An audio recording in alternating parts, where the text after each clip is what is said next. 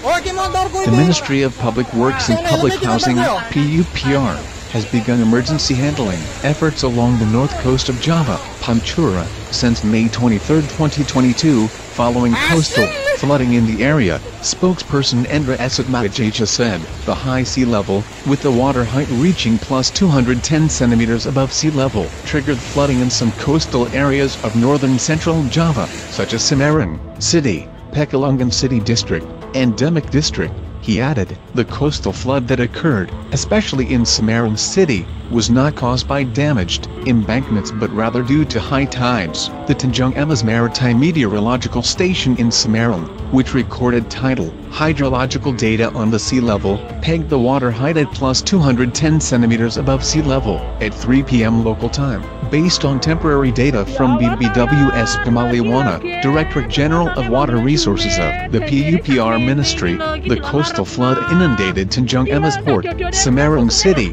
with the flood water reaching a height of about 30 to 150 centimeters. Meanwhile, the Maritime River, which passes through Pekalongan District City, overflowed to inundate several residential areas and roads in Tidal village, Pasir Sari, Karang, Jumpo, Pakar, Sambarijo, Maitri, Pulosari, and Mulai Rejo. The coastal flooding along the north coast of Java also affected parts of Demak district, including the Pantura-Demak highway and residential areas in Ponggok Rading Pata, with flood waters reaching a height of up to 30 to 100 centimeters.